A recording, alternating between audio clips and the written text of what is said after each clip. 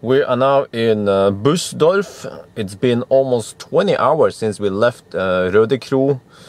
And meanwhile, I've been running some high-speed tests around here, and then I slept a little bit, and then I ran some more tests, and then slept some more. So, anyway, now we're gonna head back to Sarpsborg, where this car comes from. Yeah, it's Bilbutikk 1, Sarpsborg. So, but we have to check out something. So we see we have 50 kilowatt DC fast chargers over there, but I don't want to use them because they are somewhat slow compared to the Ionity chargers in Rødekro. So I could charge there, but when I look here at GOM says I have 52 kilometers of range left, and then according to navigation, we are 71.5 kilometers away. So I'm like, we don't have enough juice. So the navigation even told me that I will run out of juice. I have to charge up before I get there. But you know what? Don't trust GOM. I'll explain why. We have to look here. We have 28% state of charge, and if you do the math based on the state of charge, I should be able to average 277 watt-hour per kilometer and still arrive with 3% left. The reason why GOM is knocked out now is because I've been driving fast, like really fast on the Autobahn. If you see here, average consumption 514 watt-hour per kilometer. I was running 190 kilometers per hour speed test to compare that with Tesla Model X. So I'm pretty confident that if I take it easy, I can even try to draft behind some trucks with lots of trailers on the, lots of semis on the road over here. So I can draft behind them and see how efficient I can drive. Yes. So I think we are ready. The trip should take less than an hour. So let's roll. We have been driving for a little while. I use adaptive cruise control and just tailgate this truck, right? And then, according to trip meter, we have traveled 10.7 kilometers, but we only consume 3 kilometers of range. Like, how is that possible? Well, I have to explain. You know, GOM stands for Gasometer. It estimates your range based on past consumption. And because I had so high consumption in the past, I did some high-speed runs, then it will think that you consume massive amounts. Now and then suddenly when you consume less energy, then it will recalculate. So sometimes when you go downhill, it could even seem like you gain a lot of range, but it depends because it's just it's the GOM that recalculates based on your new consumption. But yeah, this is going quite well. We haven't had this low consumption ever this trip. 212 watt-hour per kilometer. It's still fairly high if compared to, let's say, Kona or Niro or even a Tesla, but yeah. So we have 25% state of charge.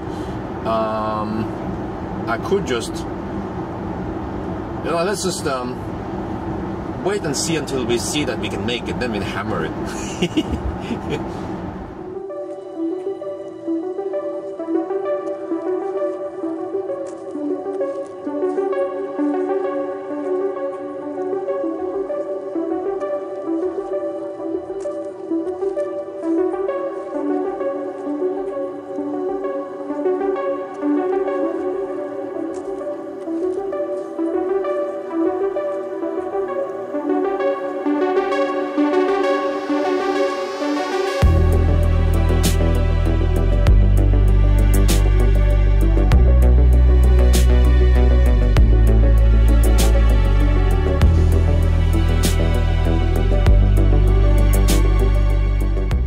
We are now in Rødekro, yeah, the green place. Yes, it says battery low. It comes at 10%. Okay, I can clear that one. At least I can clear that message. In some cars, there's like annoying message all the time, keep bugging me that battery is low. But alright, so it was somewhat low. I mean, low consumption in the beginning, but towards the end I speeded up a bit. So we have 5%. Oh, what the heck? There we have 5% left. So now I will juice up to 100% and see like how many kilowatt hour the charger reports to be giving me, and then we will run it down to almost zero again and see how many kilowatt hours we actually consume. Yes. Oh yes, we are juicing up now. And those fossils, they are so noisy. We need to get Tesla semis in Europe. But to show here, there. Yes, 200 amp. Wow. Okay, the voltage is somewhat low. I found out that the voltage design in I-Pace goes from 400 to 450, whereas most other EVs goes from 350 to 400. Same with Tesla, Leaf, Soul, Ioniq, all the other cars, they have 350. Oh, okay, only exception is e-Golf, which goes from 300 to 350 again, lower. So the advantage of having higher voltage is that you get faster charging speed from those 50 kilowatt fast chargers, and also probably from this one, because I believe if you plug a Kona or Nero in here, you won't get 77 kilowatt, because you see, you will get 200 amp. You will get 72 kilowatt, or 70 to 72. This one peaks at 82 or something. So that's cool, you know. Like, why didn't other car manufacturer also design the battery pack to have slightly higher voltage? That 10% higher voltage is really nice. Well, actually, is it 10%? Yeah, roughly 10%, right? No, I think it's more. Let's do some crazy Asian math here. So let's say that if you assume top voltage 450 divided by 400. Okay. Yeah, okay, it's 12% higher then, roughly. Yeah. Alright, so we will juice up here. It will take 1.5 hours, roughly. Yeah, fortunately, Circle K is open today. Last night, I came so late that they closed. So let's grab some food, and then just let the car hang out here and juice up. What the heck? Charging error. I wonder if maybe did I accidentally like unlock? I'm not sure. Okay, let's restart then. What the heck? So I went to the gas station, right, to get some food, and then when I come back, another charging error. So this is really weird. It worked flawlessly yesterday, and now we're getting charging errors here. Let's change stalls. Alright, we are juicing up again. Let's see if this one bugs then. Alright, but let's have some food. So, I've been eating too much crap food on this trip because I couldn't choose stores were closed. But at least this time I went for veggie burger from Circle K. Oh yes, let's test it. Oh, this looks better than the ones I tried in Norway.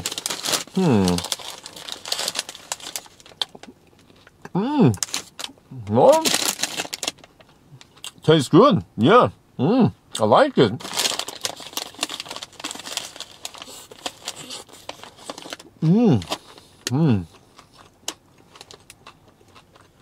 Oh, we've been stuck here almost 2 hours, and the chargers, I'm getting like, well, we can check it out outside, by the way. Yeah, let's go check it out. So you see, it's been stuck here at 100% for the longest time, just like Tesla. So earlier I claimed that there was like a top buffer, but it seems like the BMS was just playing tricks with me, because now this is this is just like a Tesla. Towards the end it will charge very slowly. So that was weird, because yesterday when I charged to 100%, it stopped with 20, like while starting, while charging at 20 kilowatt, it stopped. But now we're charging at about 2 kilowatt. Yeah, so I'm too lazy. It's already 8 minutes past midnight. So let's just stop here, and then we have a good enough measurement. We can start driving.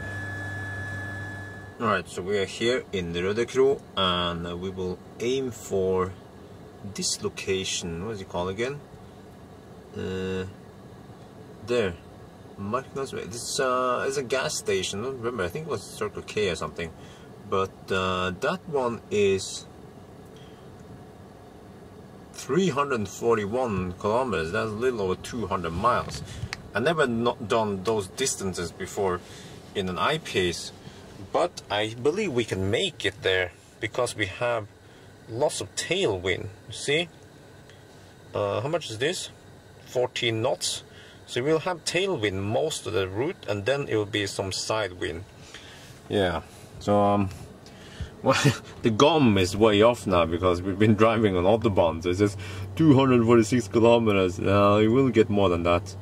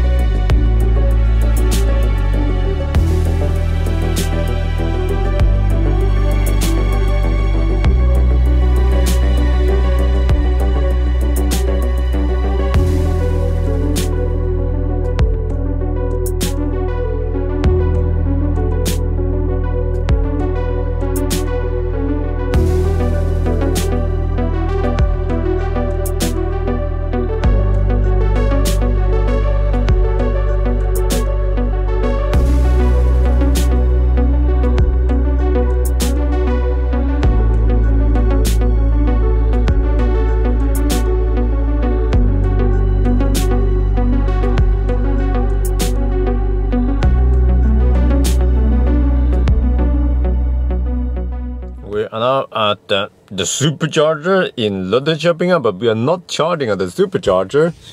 So we are charging at the Clever charging station. There's also an E-on over there, but I tried the app, but for some reason it didn't show up here. So whatever. The problem with the Clever, the pricing of the Clever is really high. We are talking about 7 NOK per kilowatt hour.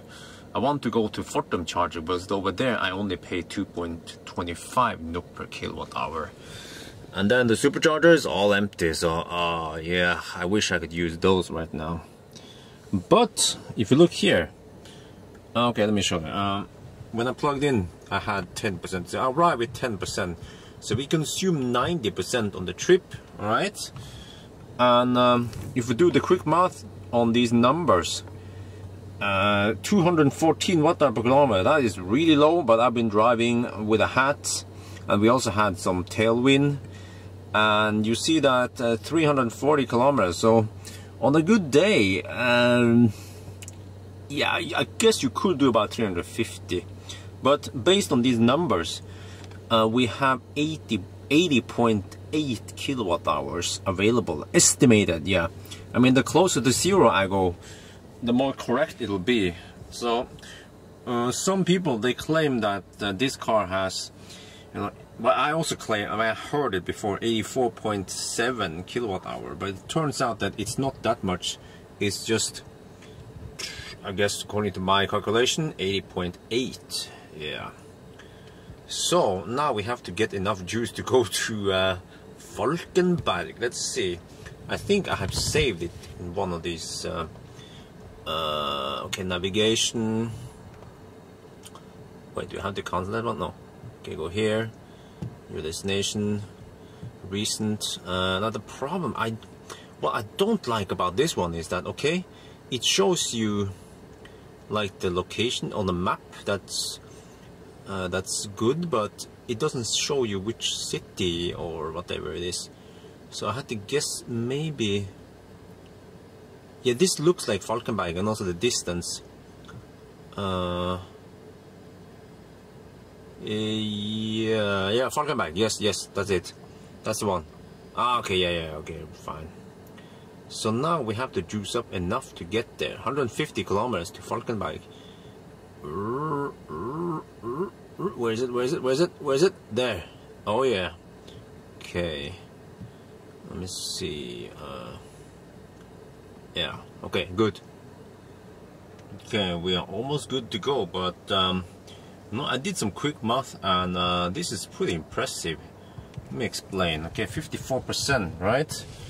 That means we have gained 44%, and then based on what we know about available energy in the car, we have added 35.5 kilowatt hours. Okay, and normally, okay, 35.5. Normally there's about 10% loss from the charger to the car in other cars like Leaf, Ioniq, Kona. Well, okay, I haven't measured Kona, but at least the smaller car, right? 10% loss. So I said the okay, the kind of round-off favor here, but you see, 35 kilowatt hour, 35.5 has been reported from the charger, right? And then we estimated inside the car that we received 35.5. There can be some rounded error, but seems like this car has very little loss. Yeah. I noticed something else when I was charging at the Ioniq charger, which is that at like high speed, you know, 70 to 80 kilowatt over pretty long time, the fans didn't start until like after 45 minutes. Or yeah, you see, the fans are not running now.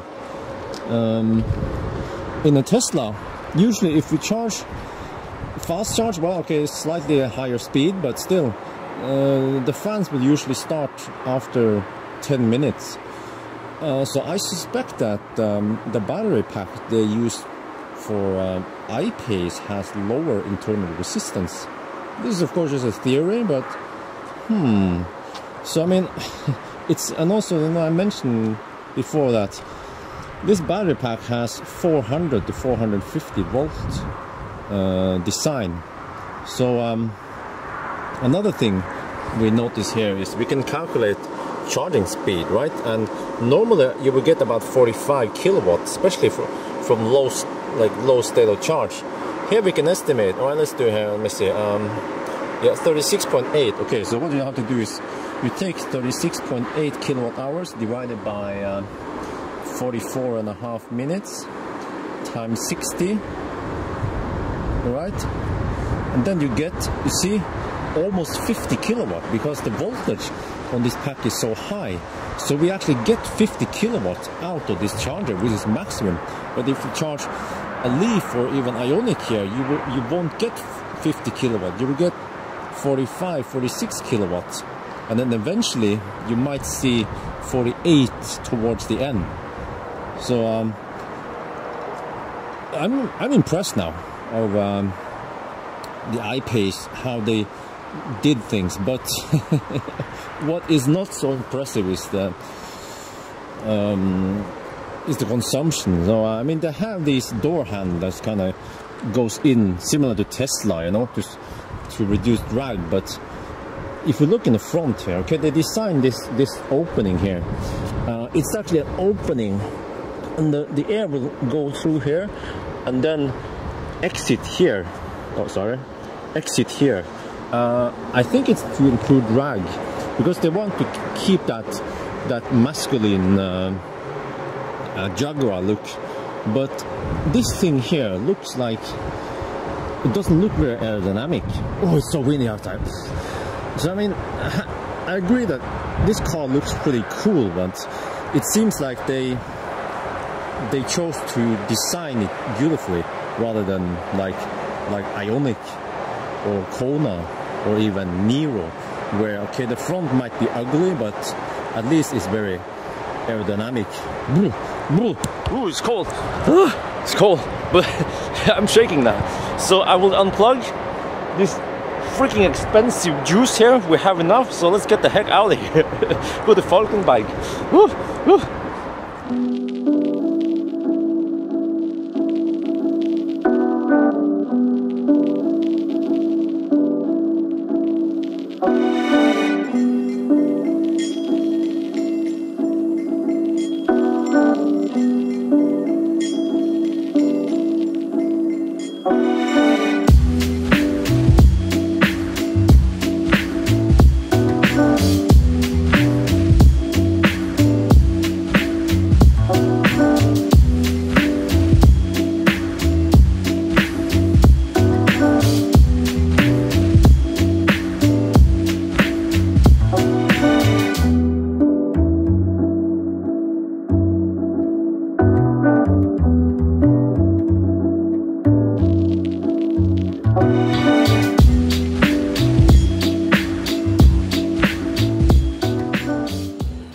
We're in Falkenberg.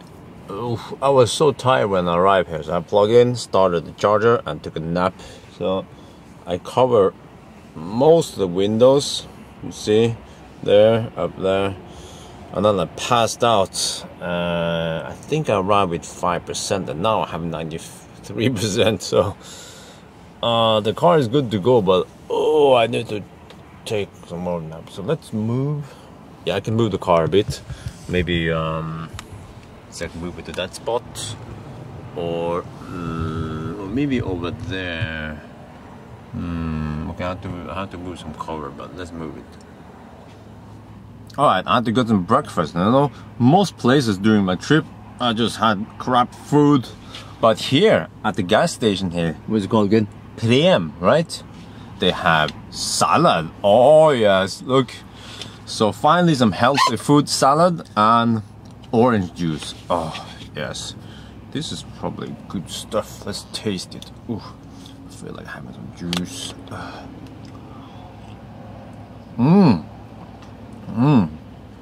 Oh yeah. Now it's a bit weird because the car is charged at 94% and I'm just sitting here doing nothing. So I'm not in sync with the car. Normally I would be eating, but I had to get that nap. I was so tired. So yeah, this is not very efficient time-wise. But I need food. Oh yeah.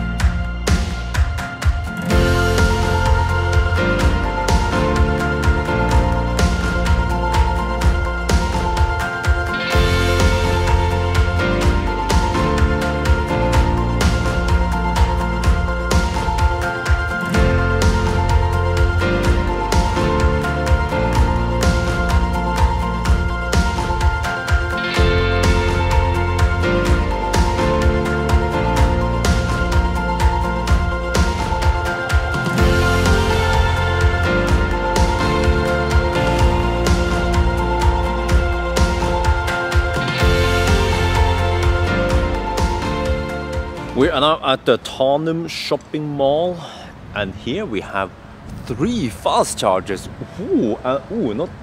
They have CHAdeMO and CCS, but also Type 2.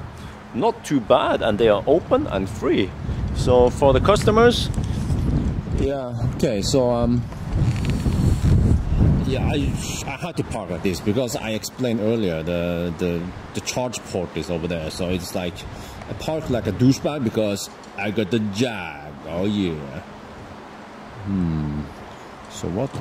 You know, why is it always that sculptures they have to look pervert? Look at that. It's like, well, okay, if you see it like this, it looks like his penis is poking out. He has a boner. Okay, but this is a shopping mall. Actually, it's a bit crowded. Didn't know it was that crowded. So I guess I'll go inside. Well, I'm charging now. Let's check it out. I have to stay here for a while because I have to juice up. Problem for what? It says problem with the vehicle. Shit, it stopped for some reason. I don't know, it keeps randomly stopping. Like, it's just the same thing that happened with in Røde Kro. So I think unlock, right? And then unplug, and then plug it in again, and then okay, let me see. These are like very common for I mean, we use this in Norway, CCS, all right. Fortum uses this, and I haven't had any problem with these type of chargers. The tritium chargers, they tend to be troublesome. Okay, now it starts again. Huh. Right. Is it the charger or is it the car that is bugging? Not sure. I mean, if it's too much trouble, then I can always move to one of the other chargers. It's not like there will be a surge of people coming to charge here. Anyway, well, okay, so we arrive at 8%. We fire up the Jag. Okay, it has the boot up every time. Boot sequence. Checking RAM. Operating system. Almost up and running. It takes a while because now if you want to look at state of charge, you see? Okay, now this time it was faster. Sometimes I had to like wait until it's up and running. Alright, let's juice up then.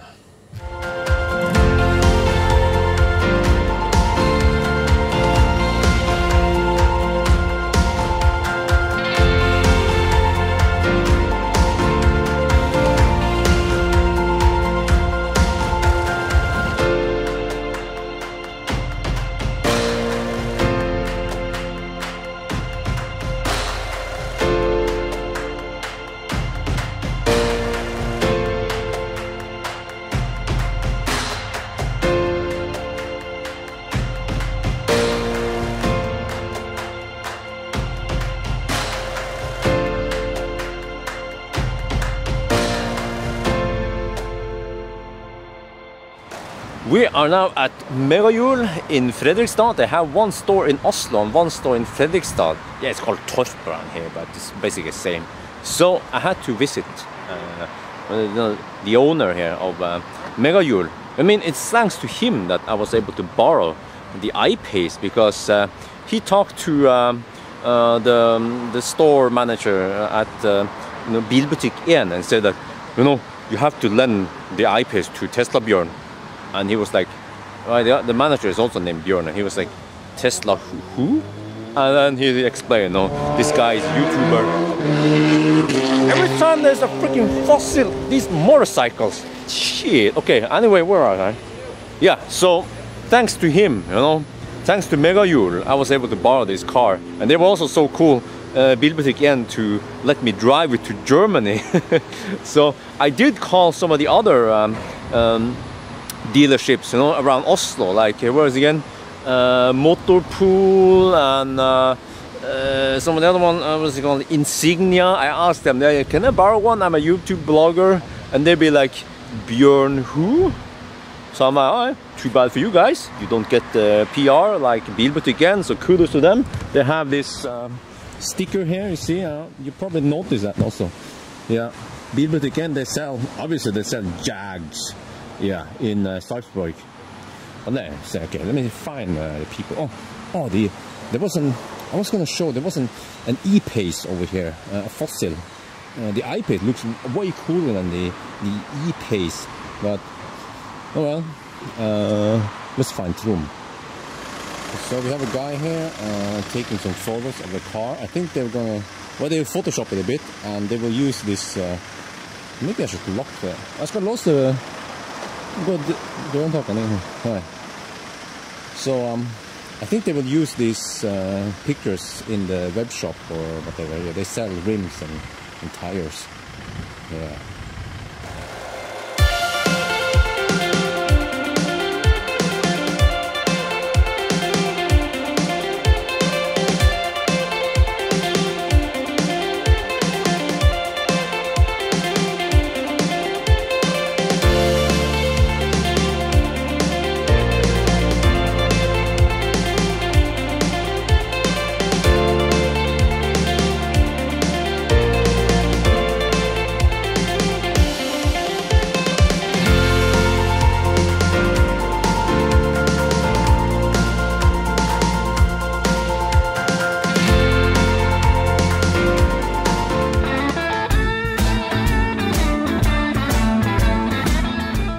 We are now back at Bilbutik Inn in Salzburg. So yes, this will be the end of the trip.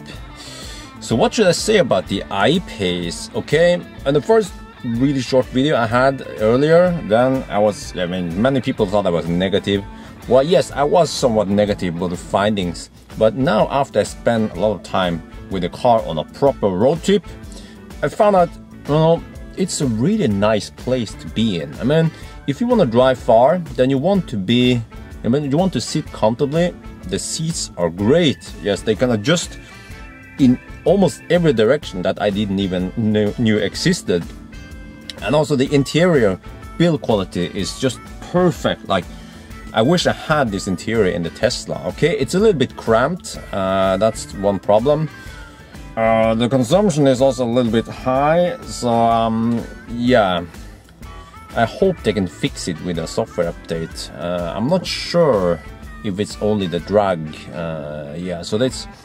But you know, as long as you have the support of the ultra fast charger or whatever, you know, then it will also work on long trips. Even for me, it kind of worked now, but it was a little bit painful. So once you get those fast chargers up and running from Ionity and Fortum and all the other networks up there, then you know it will still be good. So, and also the lights, the headlights are amazing. I love them. Also stuff like I wish was in my Tesla. But as for the infotainment system, too small screen.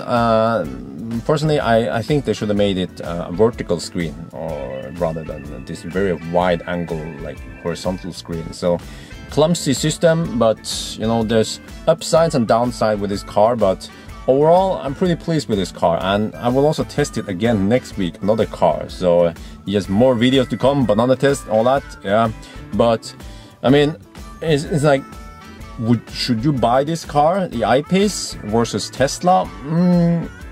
It depends on your need. You know, if you need lots of space, then you should go for a Tesla. If you need a good charging network already today, then you have to go for Tesla. But if you're tired of waiting for repairs at Tesla, or if you can't stand the panel gaps and the crappy interior in the Tesla, then yes, you should consider this car. So yeah, I think that will be it for now. I hope you guys enjoyed this road trip video. Oh yes, so talk to you later.